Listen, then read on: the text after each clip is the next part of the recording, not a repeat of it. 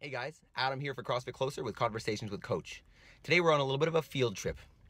So all of us know, well at least most of us know, I like to think, that if we want to get in shape, if we want to take our health seriously, that nutrition has really got to be something that we focus on.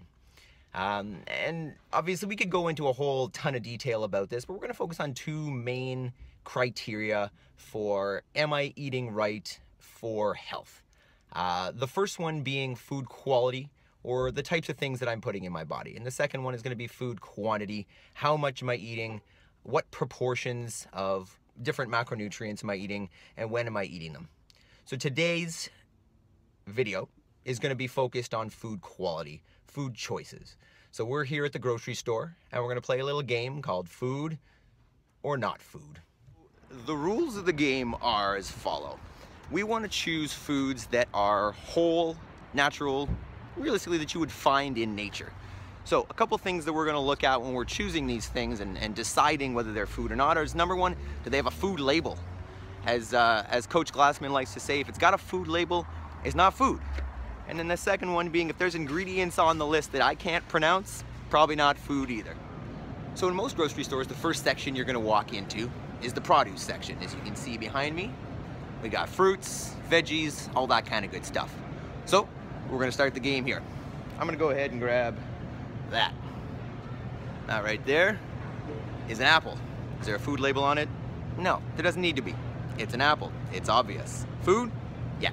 Still here in the produce section. And behind me we have a whole wall of green stuff. So let's go ahead and grab one of these maybe. What do we got there? And we'll take a quick peek on there. What does it say? It says organic kale. Green stuff? Other ingredients? No. Food? Yep. As you're walking through the grocery store, there's lots of distractions, right? There's lots of fancy packaged stuff here and things that kind of look like food, but kind of maybe not be. So a good tip for trying to make sure that we choose good whole foods, and a lot of us have probably heard this one, is stay to the outside of the grocery stores. Try to stay away from walking down the aisle. So here we are at the fish counter. As you can see behind me, a number of different types of fish. There's sole, and there's salmon, and there's trout, and there's halibut, and all that kind of stuff. And if you look at the labels on them, they say trout, salmon, cod, halibut, tilapia, fish, nothing else. Food? Yep. So I found this here. It's called Hungarian salami. Kind of looks like food, kind of looks like meat. It's in a package. It's got a food label. We're gonna spin that around and take a quick peek at it. Sorry, the shaky hands are there. I'm gonna read a couple to you here. We got corn syrup solids, sugar, dextrose, lactic acid starter culture. Food. One of my personal favorites is this section here. You can call it the bakery section, the bread section, whatever you want. This is one that I feel like there's some politics involved with. There's some monetary interests involved in trying to educate us about the health benefits of grains and breads. I don't put a whole lot of weight in that stuff because here is a pack of whole wheat, which we have been told is healthier than white bread. Whole wheat tortillas. I'm gonna read you a couple ingredients from this one. We got palm kernel oil, sugar, wheat gluten. What else we got? Calcium, oh my God, propionate, fumaric acid.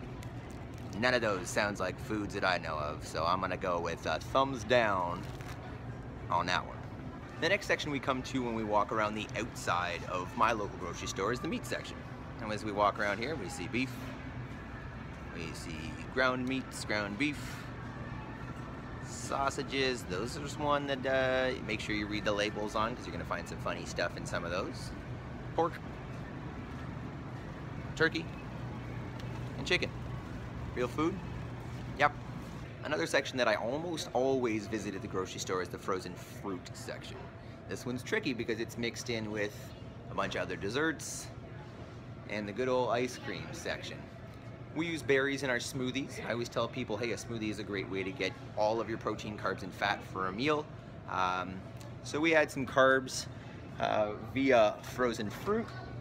And if you look at these guys, there's some frozen raspberries. The ingredients are raspberries. That's it. food?